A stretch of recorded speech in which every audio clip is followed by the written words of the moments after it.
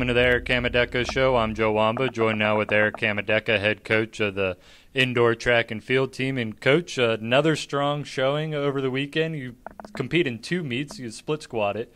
Talk a little bit about the meets this weekend. It was a good opportunity for us to have both teams compete, have a lot of different entries. You know, we're getting to the time of the year now where entries are very limited. So we sent some up to Lebanon Valley on Friday night. We had some of our shot putters do really, really well. Rodney Sewell ended up winning the shot put up there. And then Ari Angerman had a great throw in the women's weight throw. And then Steven Sneed, he made his return back to the multi-event, had a really good showing.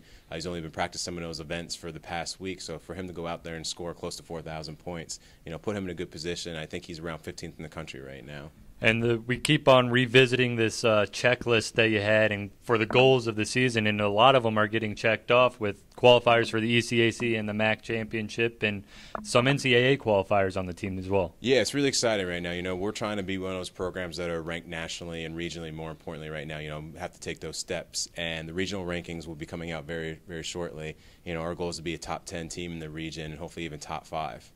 That would be a huge milestone for the program on both sides as well.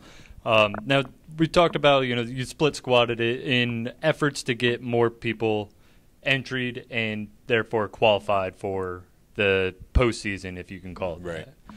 Talk about, you know, just those things coming along for you. Yeah, so Saturday then we took most of the team up to Susquehanna, had some really good showings. I believe we won 5 events. Matt Riggins, I think, found his groove again in the 400. He ended up winning the 400 out of the slow heat, so that was pretty exciting for him. You know, we wanted to put him in a different heat to give him that confidence, and it actually carried him through for the victory.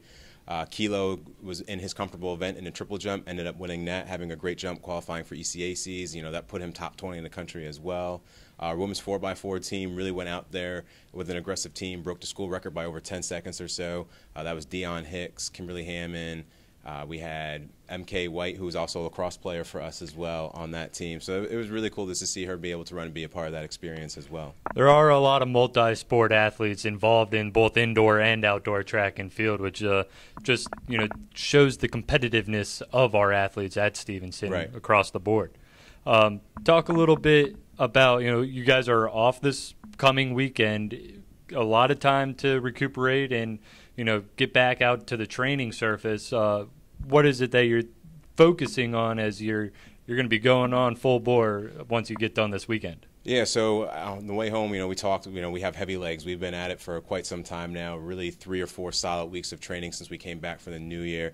So this weekend's their first weekend off in a long time. It's going to be their only weekend off for almost until the end of May with combining indoor and outdoor. Going into next week, we'll start our taper for indoor championships. We're at the end of February. And so we're looking to that time of the year now. We're really going to start to put down some solid performances across the board. Well, Coach, we wish you the best of luck in keeping up that regimen and, you know, the effort and the success that you guys have been having. Great. Thank you. He's Erick Camodeca. I'm Joe Wamba. This has been the Erick Camodeca Show.